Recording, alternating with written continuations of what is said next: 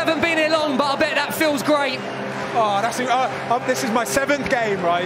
And it's like home already. Seriously, the fact this club is different. I promise you, it's different. It's that meant a lot. That's special. That's really special. What made you come back? I'm sure you don't regret doing so. Heck no, heck no.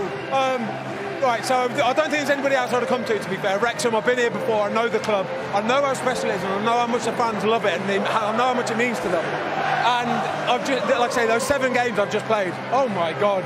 Like, look at them now, they're just bonkers, they're bonkers. The noise they make, incredible. Tell me about the first 43 seconds of this one, though. I'm thinking, nah, lads, that's not the start you want. It was what it was, but even then, though, honestly, I thought, nah, it's fine. When we're at home and these fans get going, nobody can stand in our way, and I knew it was a case of just keep doing what we're doing. We got the goal back pretty quickly, and that was it. It was never in doubt after that. You had a really interesting perspective coming in, not an outsider, obviously, integrating yourself straight away, but could you feel the tangible pressure that the players, the manager, yourselves are under because of who the owners are and because of the fact that you're Wrexham? No, definitely not. The lads don't feel any pressure. I promise you, them lads. I don't think I've been in a team with a dressing room full of lads that just go about their job like relentlessly. They don't moan, they don't kick off with each other.